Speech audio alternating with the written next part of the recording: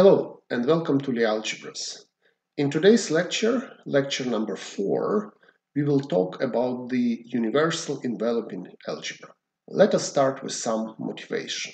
Consider a Lie algebra G. Then, as we have seen before, a representation of this Lie algebra is a Lie algebra homomorphism from G to the Lie algebra of all linear operators on some vector space V. We have to observe one thing. The image of this homomorphism phi is not closed under the composition of linear maps. The reason for that is the fact that phi is only a homomorphism of Lie algebras and not of associative algebras. So the image of phi is only closed under the commutator of linear maps, which is the Lie algebra operation in the Lie algebra GL of V. A special case of this observation is the so-called Casimir element, which we saw when we talked about finite dimensional representations of the Lie algebra SL2. This Casimir element is defined by the following expression, h plus 1 square plus 4fe, where we see the composition of usual linear operators and not their commutators. So, in the general case, the Casimir element does not belong to the image of the Lie algebra homomorphism phi, which defines the corresponding representation of SL2. So we need to find some different object which would contain this Casimir element C. So our idea is to assign to our Lie algebra G some associative algebra, which is called the universal enveloping algebra of G, and usually denoted U of G. And this universal enveloping algebra should have the property that for each representation phi of G, we can extend this representation to a representation of U of G in such a way that this representation of U of G consists of all linear operators obtained by closing the image of phi with respect to the composition of linear operators. So let us first discuss the definition of the universal enveloping algebra. A universal enveloping algebra of G is a pair U and I, where U is an associative algebra and I is a Lie algebra homomorphism from G to the Lie algebra associated to the associative algebra U. Moreover, this pair should satisfy the following condition. For any associative algebra A and any Lie algebra homomorphism alpha from G to the Lie algebra associated with A, there should exist a unique homomorphism of associative algebras, which we denote by gamma, from U to A, such that the homomorphism alpha factors as gamma composed with I. Or, in other words, such that the following diagram commutes. So in this diagram, the homomorphism I is a homomorphism of Lie algebras from G to the Lie algebra associated to the associative algebra U. Alpha is a Lie algebra homomorphism from G to the Lie algebra associated to the associative algebra A. And gamma is a homomorphism of associative algebras from U to A.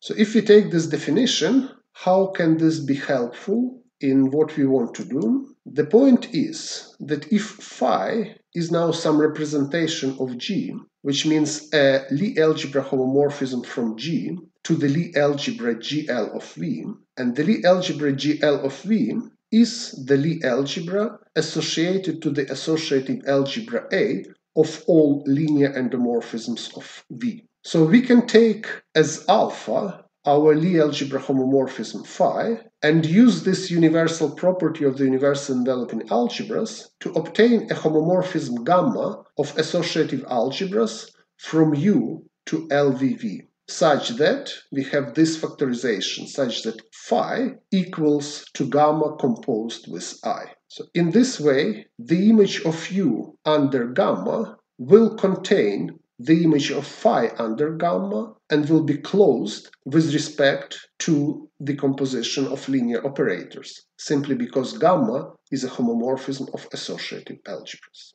As usual, if we have defined something using a universal property, there is no reason for such object to exist. So now we need to prove that a universal enveloping algebra always exists. However, as it is also usual for definitions given by a universal property, objects defined by universal property, if they exist, are usually unique up to isomorphism. Let's first prove that if a universal enveloping algebra exists, then it is unique up to isomorphism. And this is a usual uniqueness proof for objects which are defined using universal property. So we start with the following observation.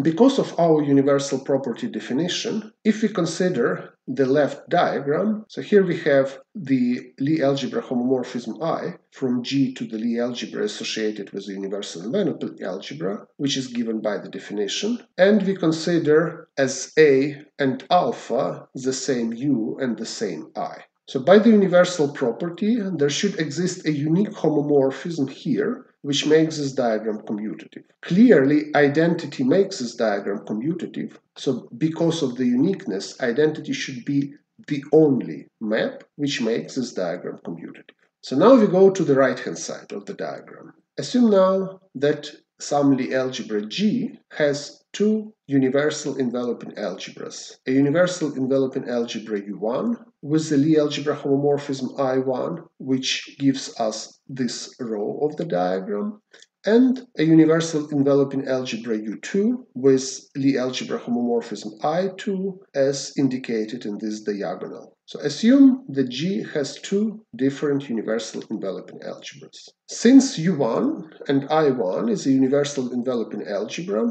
by the universal property, there should exist a homomorphism gamma 1 of associative algebras from U1 to U2 such that composition of I1 followed by gamma 1 is equal to I2. Similarly, since U2 is a universal enveloping algebra, there should exist a homomorphism gamma 2 of associative algebras from U2 to U1 such that I1 is equal to the composition of I2 followed by gamma 2. This gives us a homomorphism gamma 1 of associative algebras from U1 to U2 and a homomorphism gamma 2 of associative algebras from U2 to U1. The composition of gamma 1 and gamma 2 is a homomorphism of associative algebras from U1 to U1, which makes the left diagram commutative. So, since the left diagram is made commutative only by the identity morphism, because of the uniqueness requirement in the universal property, we conclude that the composition of gamma 1 and gamma 2 must be equal to the identity on U1. Similarly, the composition of gamma 2 followed by gamma 1 must be equal to the identity of U2, which means that gamma 1 and gamma 2 are mutually inverse isomorphisms. This proves our claim. So now we know that if a universal enveloping algebra exists, then it must be unique. Okay, let's now try to prove existence. So let's construct a universal enveloping algebra of G. To do this, we need to choose a basis of G. When we have a basis of the Lie algebra G, we can speak about the structure coefficients of the Lie bracket with respect to this basis. So given any pair of basis elements, we can consider the Lie bracket. This is a new element of our algebra G, so it can be written in a unique way as a linear combination of a basis elements, and we denote by Cij the coefficients in this linear combination. So these elements from our field are called the structure coefficients of our Lie algebra with respect to our choice of basis. Now we are ready to define a universal enveloping algebra. So we define the universal enveloping algebra U of G as the quotient of the free associative algebra F generated by generators AI indexed by the same set which indexes the basis of our algebra G. So we take the quotient of this free associative algebra by the ideal I generated by the following elements. So for each pair AI and AJ of generators, we take their commutator AI-AJ minus AJ-AI and then subtract the linear combination of AKs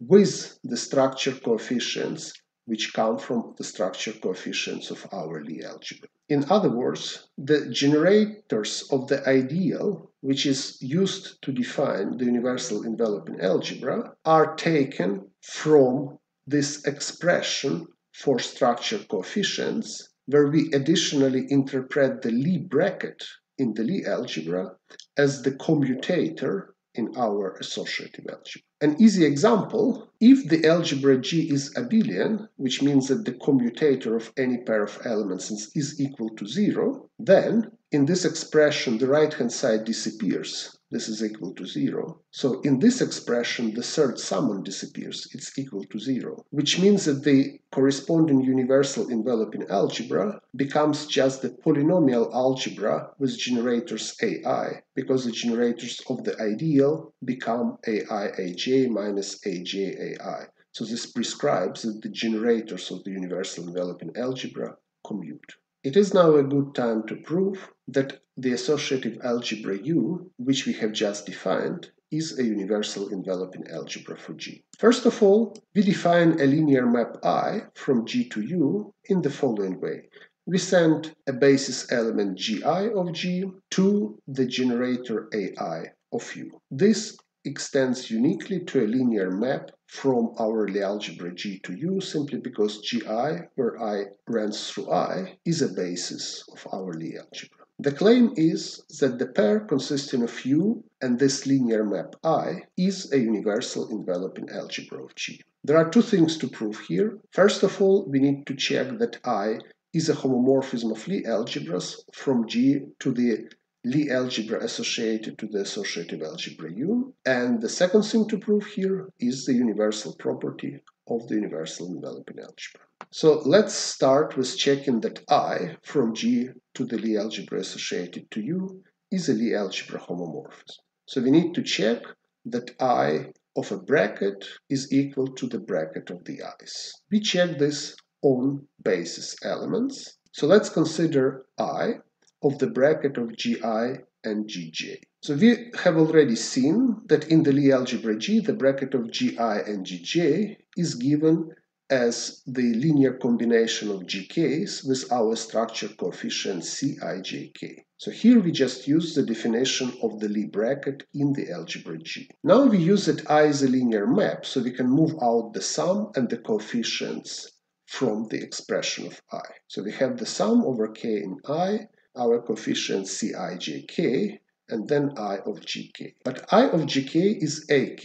This is by definition, so here is our definition. So we can rewrite this as a sum over k in I, Cijk, ak. Now we can use the definition of the universal enveloping algebra, where we have the ideal, which was generated by certain elements, which allows us to rewrite this sum as a commutator of AI aj minus aj ai. So now we use again the definition of the map I, which sends Gi to AI. So we can rewrite this commutator as a commutator of the elements I of Gi and I of Gj. And finally, we use that the commutator is exactly the Lie bracket on the Lie algebra associated to an associative algebra. And finally, we get the equality which we needed. So I maps a Lie bracket of Gi and Gj to the Lie bracket of I of Gi and I of Gj. So indeed, I is a homomorphism of Lie algebras. Now we need to check the universal property. Let A be any associative algebra and alpha be a Lie algebra homomorphism from G to the Lie algebra associated with A. By the universal property of the free algebra F, we have a unique homomorphism of associative algebras from F to A, which sends the generator AI of F to the element alpha of Gi, where I is in our indexing set. Let us note that the homomorphism beta maps the generator of our ideal I, which was used to define the universal enveloping algebra, to 0. Indeed, beta is a homomorphism of associative algebras, so we can use this to rewrite this in the form. So beta of A of I is by definition alpha of Gi, so we have alpha of Gi, alpha of Gj, minus alpha of Gj, alpha of Gi, minus a linear combination of alphas of G of K. And now we can use the fact that alpha is a homomorphism of Lie algebras, so it maps the Lie bracket in G into the commutator in A, and so this expression becomes alpha of the Lie bracket in G minus this linear combination, which is 0, because Cijks are structure coefficients in the Lie algebra G. So beta sends generators of the ideal, which was used to define the universal enveloping algebra, to 0. Therefore, it factors through the quotient of f by this ideal, which is exactly u. And we can consider the induced map given by this factorization, which we denote by gamma. So this is a map from u to A. And by construction, we have the equality that gamma post-composition with I is exactly alpha. So this shows existence of such map gamma. Uniqueness of gamma follows directly from the fact that the algebra U is generated by the elements AI, which were used to define the homomorphism beta. Okay, so this completes the proof of the justification. So we know that the associative algebra U is a universal enveloping algebra of G. So universal enveloping algebras exist, and they are unique up to isomorphism. But the good question is, how big is a universal enveloping algebra? In order to answer this question, we need to introduce some more notions. First of all, we need to assume that our set I, which indexes a chosen basis in G, is well ordered. So if G is finite dimensional, then I is finite, and we choose some linear order on this set. If G is infinite dimensional, we have to choose some well ordering on the set I. Definition: a monomial AI1, AI2, and so on, AIM, is called standard, provided that the indices for the generating elements in this monomial are ordered with respect to our well-ordering, which is fixed on our indexing set I. Poincaré-Birkhoff-Witt theorem answers the question how big the algebra U is. The statement of the theorem is that standard monomials form a basis of the universal enveloping algebra. And here basis means a basis as a vector space over our field K. One nice consequence of this, that our morphism I from the original Lie algebra G to the universal enveloping algebra U is injective, because I maps basis elements Gi to the corresponding generators Ai, and of course each generator is a monomial and is a standard monomial, and the Poincaré-Birkhoff-Witt theorem claims that standard monomials are linearly independent. Therefore, I must be injective. So this is a nice corollary from the Poincaré-Birkhoff-Witt theorem. There are two things we need to prove. We need to prove the standard monomials form a basis of U, which means that we need to prove that they generate U and that they are linearly independent. The easy part is to prove that standard monomials generate U. So how does one prove that standard monomials generate U? So we need to find a way to write any monomial as a linear combination of standard monomials. Clearly, all monomials generate U by definition.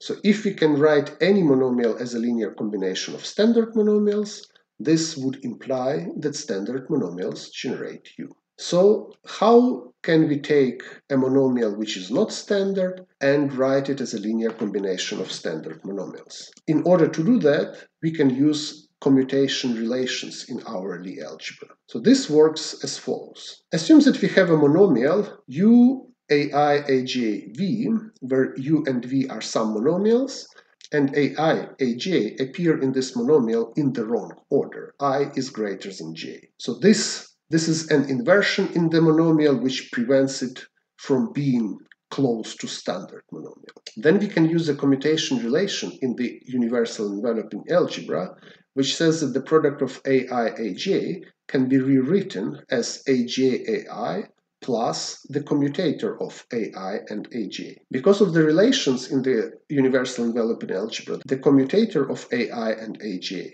can be written as a linear combination of AKs with some coefficients. So this element will be a linear combination of monomials of strictly smaller degree. So therefore, using this relation, we can write our original monomial u, ai, aj, v as the sum of u, ag, ai, v and the element u times the commutator of ai, ag, and v. So here the monomial u, ag, ai, v is closer to a standard monomial because j is smaller than I. So now the elements j and I here appear in the correct order, while the element u, commutator ai, aj, v is a linear combination of monomials of strictly smaller degrees. Therefore, we can complete the proof of the generation property for standard monomials using the double induction, one on the degree of the monomial and another one on the number of inversions, that is the number of pairs ij in a monomial which appear in the monomial in the wrong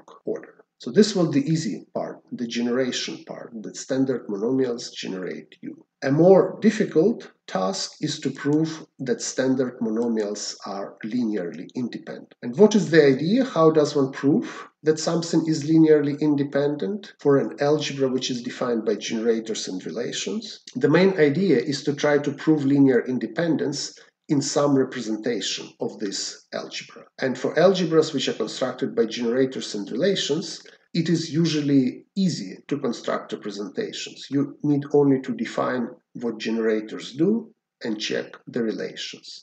And this is what we are going to do now. So let's construct a representation of u. Denote by b the polynomial algebra in variables bi, which is again indexed by our index set I. And note that this is a polynomial algebra, so these bi's commute. Therefore, the algebra B has the standard basis, which consists exactly of standard monomials in bi's, in our variables bi.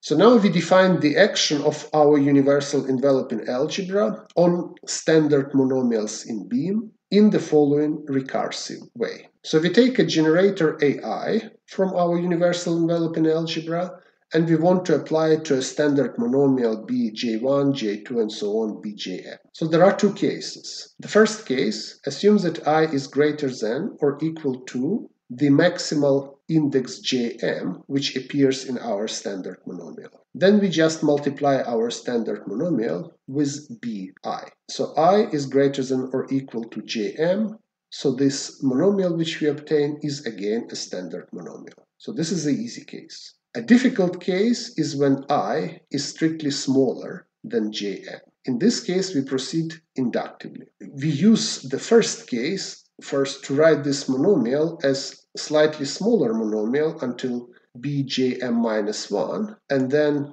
the bigger monomial can be obtained by applying ajm to the smaller monomial. And then we use the commutator relation in our Lie algebra. So we swap ajm and ai and write this expression, and then the price to pay is the commutator of them applied to this shorter monomial. This is well defined because we again have double induction. So here ai is defined on a smaller monomial, so this is one induction, and ajm will be defined on a bigger monomial of length m, but jm is bigger than I, so this will be closer to define into the first step. And in the second case, we define the action of the commutator on a shorter monomial, so this is again induction by the length of the monomial. So our claim, this definition defines an action of the associative algebra U on the vector space B. If we can prove that this defines an action of U on B,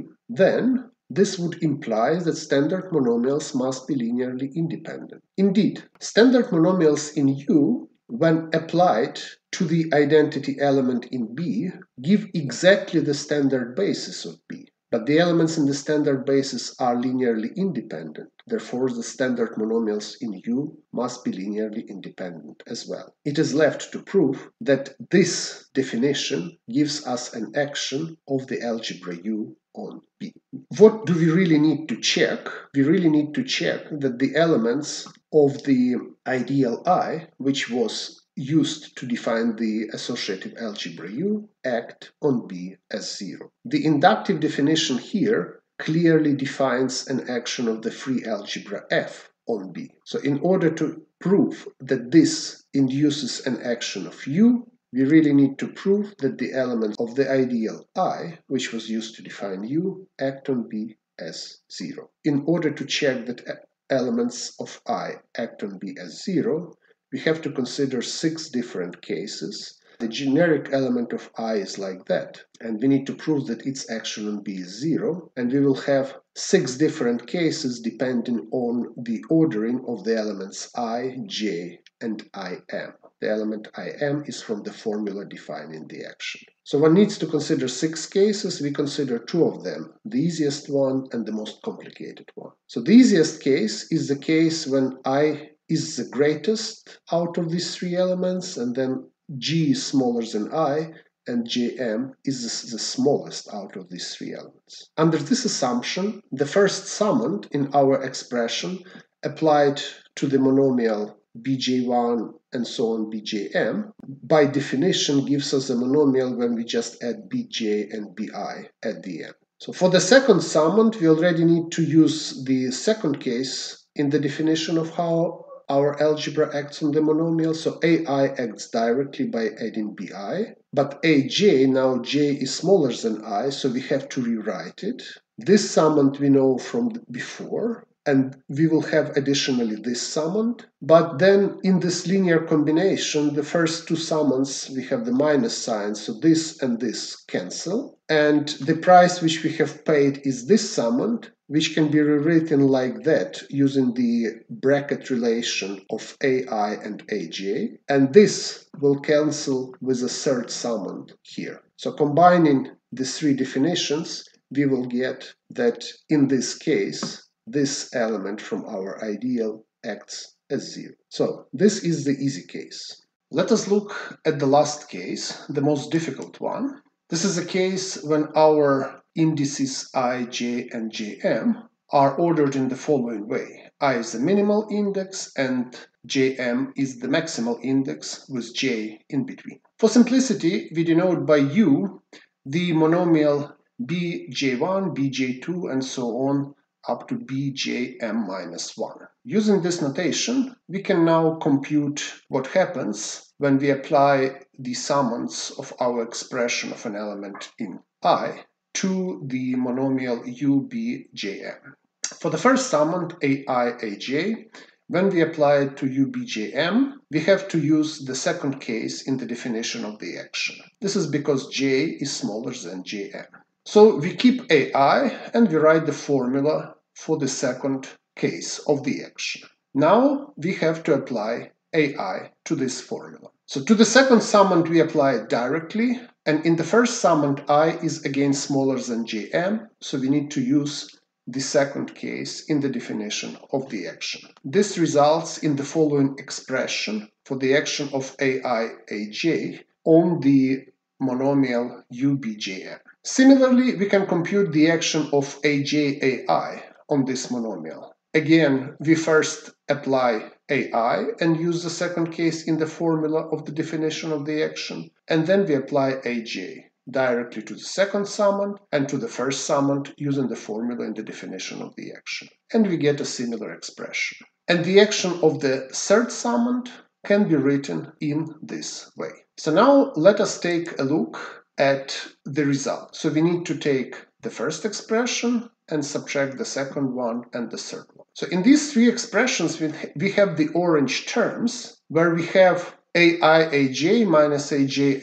ai minus the commutator applied to a shorter monomial. So since we apply it to a shorter monomial, by induction, we can assume that the orange summands cancel. So now we have the 2 magenta summands. They are similar up to commutator. So we can cancel them, but we should remember that this leaves us with the commutator. Similarly, the cyan summands also cancel on the expense that we obtain the commutator with the correct sign coming from the second term. So we are now left with 2 commutators, one from the magenta summands, one from the cyan summands, and we also have this black term coming from the third expression. If we add them up, we will get exactly the Jacobi identity for our elements. And so we can conclude that this is 0 because of the Jacobi identity. So this completes our most complicated case for checking that our formula gives a well-defined action of the universal enveloping algebra on our polynomial algebra B. We have done the easiest case and the most complicated case, and the 4 remaining cases can be done in a similar way. So this completes the proof of the Poincaré-Birkhoff-Witt theorem. Let us discuss one consequence of the construction of the universal enveloping algebra. Assume that we have a Lie algebra G and let U be its universal enveloping algebra. First, we observe that every U module is also a G module via our inclusion map I. So we can just restrict the module structure from U to G. Because of the universal property of the universal enveloping algebra, each G module extends uniquely to a U module. Furthermore, homomorphisms between G modules are exactly the same as homomorphisms between U modules. So this implies that there is an isomorphism between the categories of all U modules and all G modules. Each object of the first category can be viewed as an object of the second category, and each object of the second category is uniquely an object of the first category, and U and G homomorphisms between different objects are the same linear maps. So we have an isomorphism between the category of all U modules and the category of all G modules. And this isomorphism restricts to an isomorphism between the categories of all finitely generated U modules and all finitely generated G modules. There is, however, a price to pay for this. Even in the case when the original algebra G was finite dimensional and non-zero, the associative algebra U will always be infinite dimensional. So in some sense, finite dimensional Lie algebras is a fancy way to encode into a finite dimensional object information about some infinite dimensional associative object. Thank you very much. Hope you have enjoyed the lecture.